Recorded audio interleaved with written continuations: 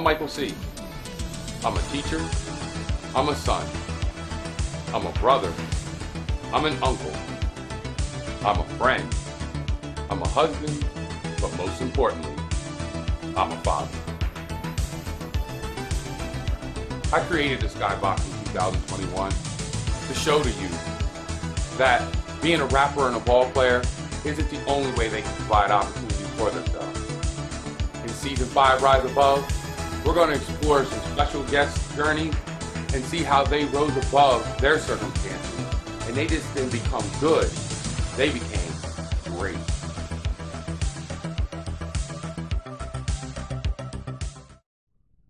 On this episode today, we have a discussion with podcast host, author, and police officer Clee Tilman.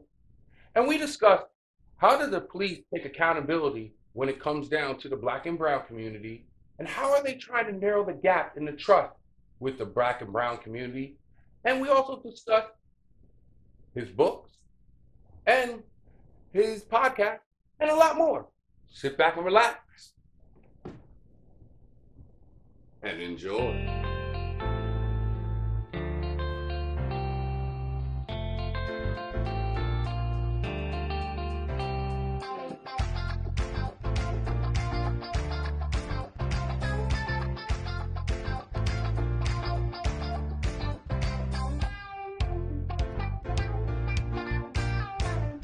Welcome to Rise Above, where we don't let our temporary setback become our permanent failure.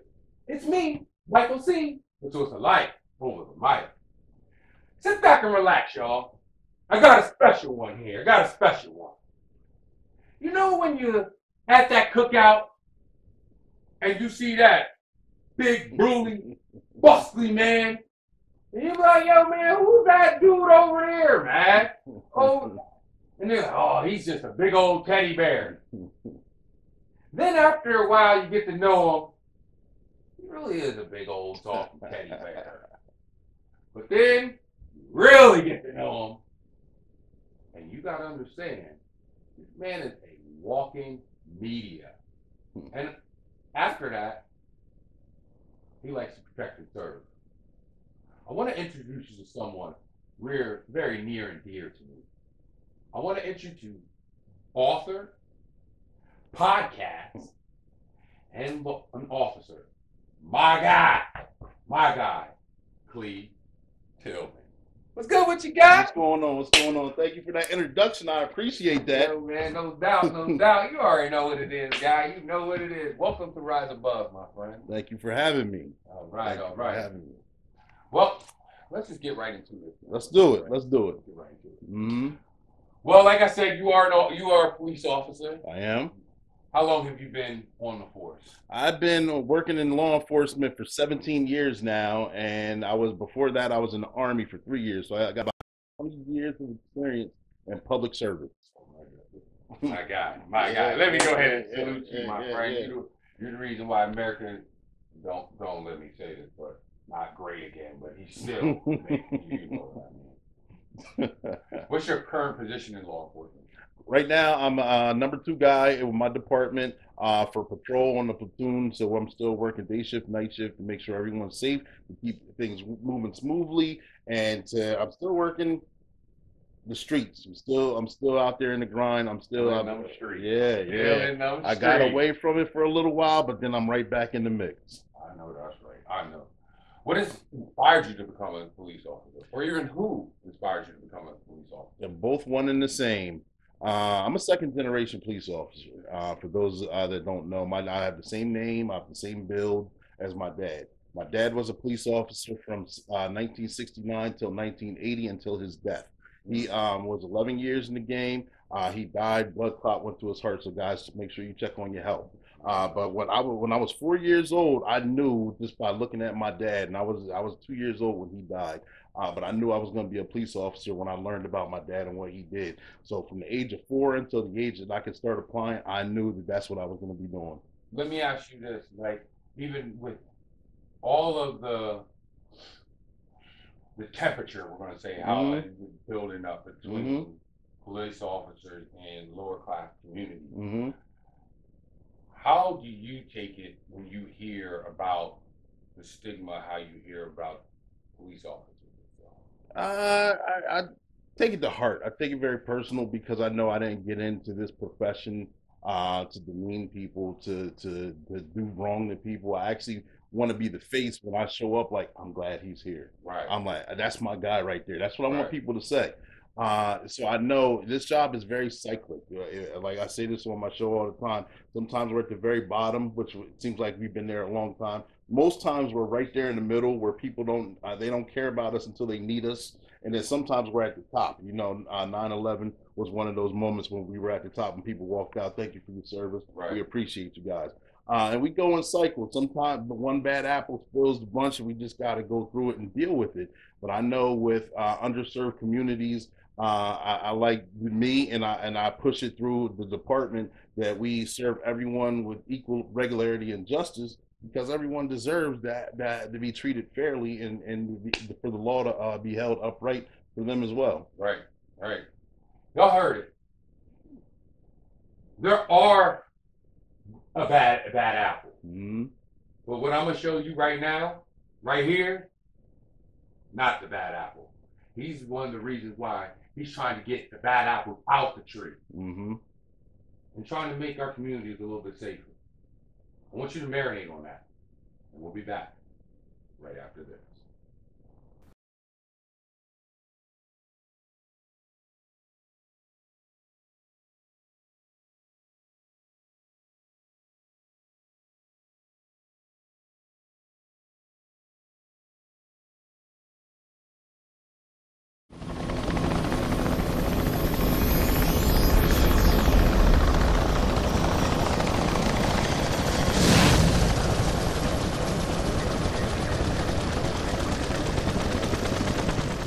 We're back. We're back. You already know who it is. It's Michael T. who talks of life over the mic. You already know who I got. I got right now Officer Tilman in the building. You know who it is. But we're going to get right into it. What's the ratio of the officers to residents to where you're at? That's a good question, because we have real estate going up. They're just being thrown up now, where you got single family homes, you got apartments being thrown up. But I would say, and it's off the top of my head now because the numbers are still skyrocketing now with the start of the school year. To every maybe 50 people, there's at least one officer. 100 people, one officer. So give or take the ratio. That's a rough number. That's not too bad. Mm-hmm. What are your views and your stands on how minorities are viewed police officers? From what I see, that and it's partly why I have the podcast I have now, and the Sergeant Be Safe, is minorities don't see officers in a good light. I've seen families being told not to trust police officers, not to trust the law, not to call. And you go into schools, you go into homes, and automatically you see younger generations automatically shying away. And it's a hurtful feeling, because I like kids. I used to coach kids, and it's not the right deal. I know, like we talked about, one bad apple can spoil the bunch, but I know we're not all like that. We got into this job to be of service and to help our communities. Most of us are still living in the communities that we grew up in, and we want to see it move better. We want to see it make a positive change and not be something drastic. So we work hard, we fight hard to engage with our underserved, our younger community, so we can be an asset and not a detriment. So how do they get the trust from the lower poverty communities from the officers? We make a special effort to show up in those communities, and not always there because there's something bad happening. Right. I've done it, and I've seen guys do it. Ride through, get out our car, play basketball with the kids playing basketball. We go to football with the kids doing football, water guns with the kids doing that. Talk about the latest video games and things like that. We show up at football practices when they're going on. We walk through the halls of school. We know the teachers. We know the parents. Most of us have volunteered in the community or at some sort of capacity. And then you have those things with donut cops with, what's it called, coffee with a cop, moms with mom. You show up at events like that, you become a familiar face, and that way people know, that's not just Officer Tilman, that's Mr. Clee right there. Right. And when I see Mr. Clee, I know he's about that good stuff. And so at least, if nothing else, I can go shake his hand. I can go get a card from him, and not even going on. It's just to say, What up, Officer What's Clee? going on? Yep. That's all it is. Mm-hmm. Give me an example of you providing a service above and beyond the line of duty. A service above and beyond the line of duty was, I would say, 7 years that I was coaching midget football. I did it on my own time. I took a lot of vacation time. I took a lot of comp time just to make sure I made practices and definitely made sure I made games. And I got to be the father figure to a lot of young kids that I didn't know were even out there or were going through something. And then I would take more personal time if a family was going through something. I'm not going to name names or put people out there, but just to go ahead and interact with them, to have the conversation with them. Moms are struggling for whatever reason, the kid's not doing good in school for whatever reason, custody issues for whatever reason. So it goes above and beyond the job. It's just wanting to help people and serve the community. And I know I've done that for 7 years, and it was rewarding. It was an unpaid position. I actually, if you look at it, I lost money because I'm taking vacation time and comp time to do this, but it was so fulfilling. Right. You know and what I just mean? to see the joy that you had with those kids. Mm-hmm. That's all it takes. That's Yep. all it takes. What's the initiative and programs that are aimed to improving community relations and the trust with the law enforcement? We have a lot. It's our Comtech unit. We get out and engage with the community, especially with those back to school bashes that were going on all last month. We're there for not only just for security, not only for the help with the parking, but we're there interacting. We're playing ball. We're in the game truck. It's somebody. We show up for all these things to make sure that everyone knows that we're there to help. We were there for National Night Out. We had things going on. We got the SRO in the school to engage with the kids. We have agencies that are affiliated with us that can help with home parenting, that can help with behavioral issues, that can help with substance issues or psychological mental health. Mental health is a big deal right now, and we're jumping on it. We're being proactive with it because you want to alleviate so many different problems before they become a bigger problem and then become a detriment to society. Let me ask you this question Mm-hmm. now. We're going to turn into good, and we're going to turn a little bit into that. Okay. Like right now, we're seeing violence is going up in a dramatic way. Mm-hmm. We're also seeing police brutality also going up in a dramatic way. Mm-hmm. And it's towards blacks, mm-hmm. brown. Let me put you in a scenario. Okay. If that was happening in front of you, I know some people would say, I don't know what I do. But I would say as a police officer, you're kind of trained at 17 to 20 years. What would you do? If you've seen it to the point, God rest his soul, of possibly a George Floyd matter, what would you have done? So it's a good question, and I appreciate you asking that because we learn by hearing and we learn by education. With our department and a lot of other departments they've adopted, it is not policy. So therefore, even if you're uncomfortable, let's just say you're a lower level officer and you see a senior level officer doing something wrong and you don't want to say anything, but we all have our jobs, we all have a hierarchy. You don't want to go to the boss and say something that you're not supposed to at any job. Now it's policy with a lot of local departments where no matter where you're at, if you see some wrongdoing, you have to intercede right there. Like, hey, whoa, slow down. Hey, I understand emotions may get involved or whatever have you. If something's going on, take a step back. We got it from here before things escalate and get wrong. Things escalate and get wrong, you got to be that whistleblower like immediately. Immediately. I know that's right. So there was like a Hulu documentary. Okay. Talking about pretty much looking at America and knowing that the dirty secret, they say it would be police brutality toward black and brown. What would you say about that? That's another good question. I did not see the documentary, so I can't speak on that firsthand. But your opinion. Let me ask you about your opinion. Have I seen? Yeah, I've seen police brutality, of course, throughout the nation on TV, on YouTube. Have I seen it firsthand while I was working? I might have saw remnants of it at first with my original department, just snide comments or just overt charging or things like that. It can have so many different. The monster can have so many different faces. What the job fully was while I was still evolving. Now to see, I'm at a position now where, for one, I'm happy to say I don't see it. I'm also at a higher level than I was then, and if I do, I'm able to shut it down and make a difference.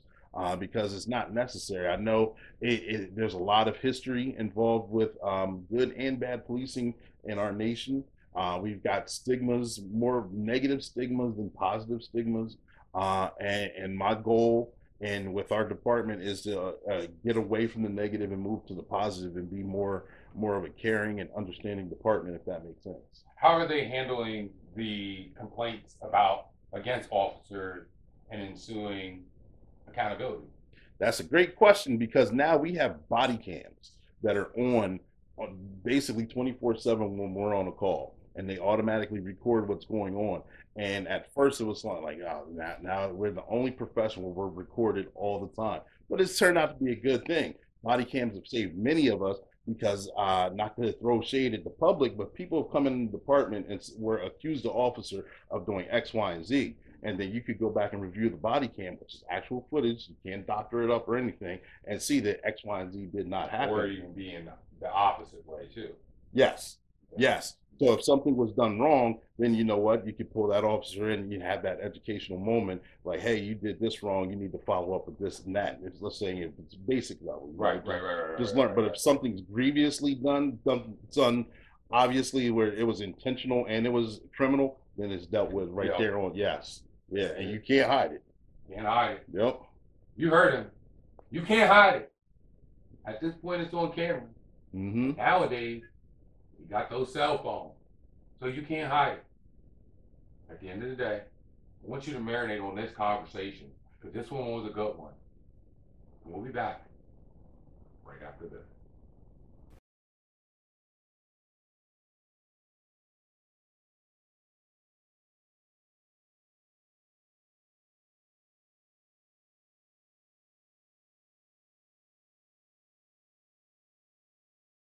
Let's make this epic. Go on YouTube. Hit that like and subscribe button. It's only $3.99. $3.99. Are you on YouTube? Yup. Spotify? We're back. You already know who it is. It's Micheal saying the source of life over the mic. At first, we're going to call him Officer Tilman. But now, we about to get into the good stuff. We about to go to the author, the host of his podcast. And I'm going to let him talk about it. Go ahead and get him, guys. Okay, wow. Yeah, you know, some of you may watch, so others of you may not. I'm Coach Clee, your motivational speaker, your empowerment coach, your author, and your favorite baker's favorite baker coming at you. I used to have a podcast that started back in 2016 called The Lab. You see two books sitting right here where I would interview individuals that were in the community, whether they had businesses, products, or positive messages. And they would come into my home and we'd set up the camera and we'd go ahead and have fun with the interview until, you know, C-19 hit and then things changed. We started going Zoom. And when Zoom, I evolved into doing the Zoom where I got the platform now where then I could have commercial breaks, where I could have music, where I could have guests nationally. And that was a lot of fun. And so that developed me owning my own book publishing company, One Way Publishing, which the books right here you see in front of you. I've got 5 self-published books, and I've got many other books out there by clients, yes. And so the Lab and the Lab Part 2 were individuals who were local, who were entrepreneurs. It tells their stories on how they came up, what they do, and things that they're planning on doing with the next 3 to 5 years for their goals. And we talked about that in those books. Those books are all available on my website, workwithclee.com. The other 2 books that you see up here were March 4th and Hashtag Grudge. Hashtag Grudge is actually my most popular book right now. Those books are self-help books. We talk about, you know, going to get your breakthrough, toxic people in toxic situations. We talk about anger. We talk about depression. We talk about making mistakes and how to overcome that. Hashtag Grudge, 10 tips to LIG, 10 tips to let it go, you know, so you can live your best life.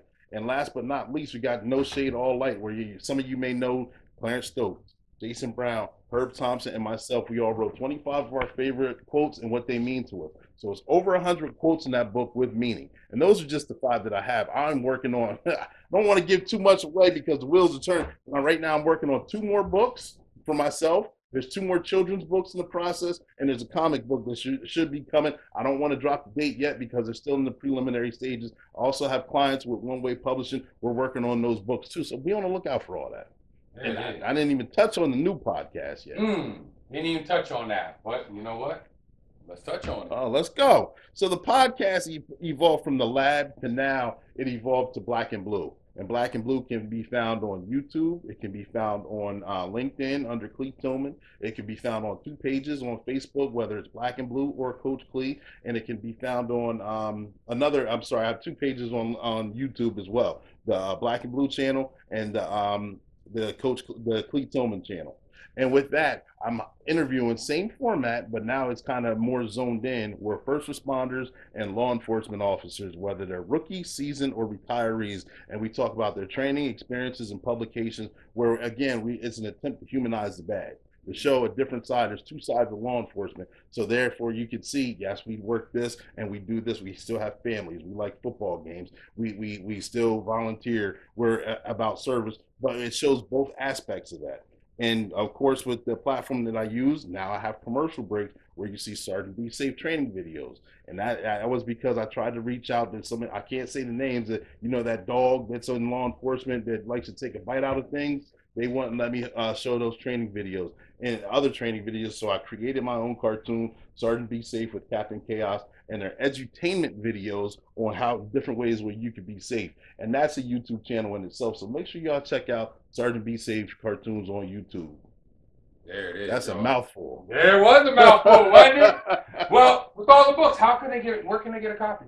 So my website, workwithclee.com, is the hub for everything. They're on Amazon. They're on lulu.com as well. But if you go to the workwithclee.com, that'll give you access to all the books and podcasts. It centralizes everything. It's like a link tree, and it puts all that information out. There it is. There it is. Well, how can they reach you if anyone else has a question about it? So if you have any questions, if you guys know me on Facebook, you can reach out on there. You can shoot me a message. But workwithclee.com, again, that same website, you can leave a message, you can ask your question, and I'll get back to you in a timely manner. There it is. There it is. You see, this is a hard-working man, y'all. He's an author, a police officer, a host. I mean, what else, man? What else can you do? A family man. He does it all, man. And I'm just proud to have him here on Rise Above the Day. And with that being said, we'll sign out right after this.